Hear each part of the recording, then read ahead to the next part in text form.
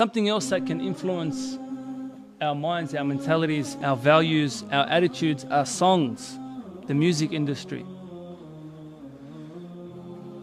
So many popular songs, if we were to bring the script or the lyrics of this song without any music, just to read the words that these people are saying, we will find that there is so many things wrong with it Islamically.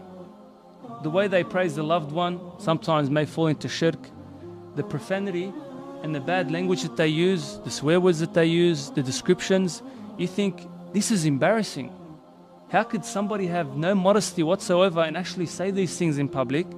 And then when they sing them to music, they get paid to do that, and people can't get enough of it. And then you walk into public streets and shops and you hear it playing. You think, do not these people have any shame? Do they not get embarrassed? I would be embarrassed reading this to my mother. Yet this is played on air everywhere you go, and people can't listen to it enough, and persons become a rich millionaire because of this song. How can then a Muslim accept it for themselves in their lifestyle? To play in their cars, to play in their household, to get their kids exposed to it.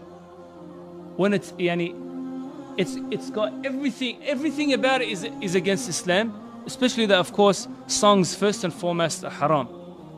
Songs and music is haram, and musical instruments are haram.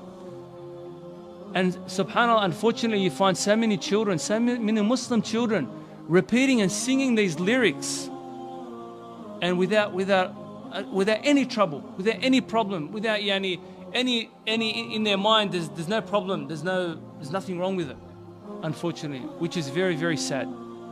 And how can then you expect to uphold the values of Islam and Allah subhanahu wa ta'ala and follow the footsteps of Muhammad sallallahu alaihi wasallam when speaking these profanities is no big deal?